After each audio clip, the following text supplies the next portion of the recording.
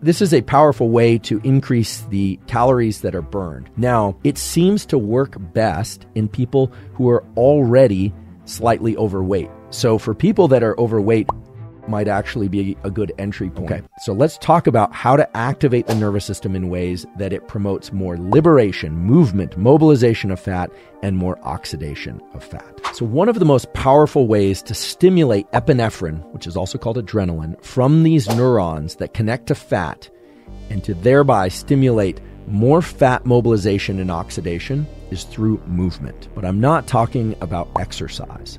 The type of movement that I'm referring to is extremely subtle. And some of you may be familiar with this type of movement, but I'm guessing you're probably not familiar with what I'm about to tell you, which is that shiver or shivering is a strong stimulus for the release of adrenaline, epinephrine, into fat and the increase in fat oxidation and mobilization.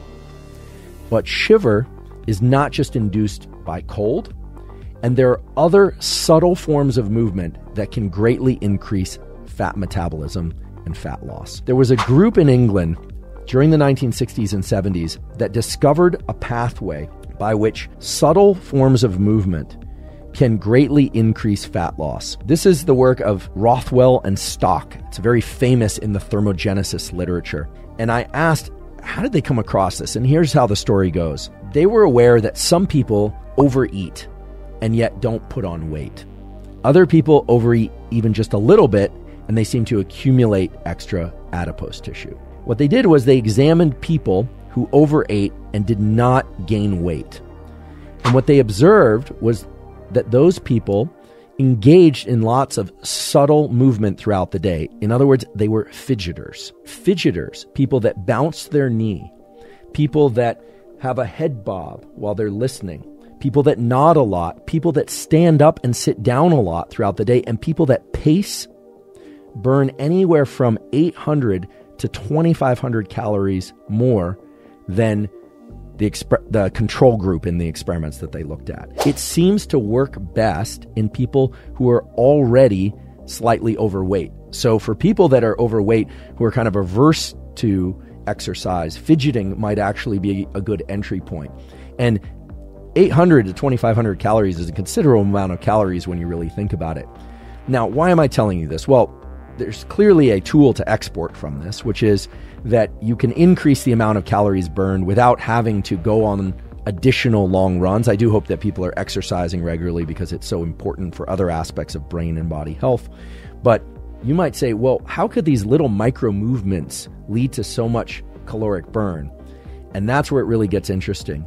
Rothwell and Stock and others that they worked with subsequently found that these little fidgety movements, the engagement of certain aspects of our musculature that are nothing like exercise, it's not these large coordinated or rhythmic body movements, but rather subtle little bits of fidgety movement. And here I am doing a lot of fidgety movement. People that do that sort of thing, it turns out that it's not the kind of caloric burn that we normally think of like, oh, you're running, lifting weights, swimming, yoga, etc.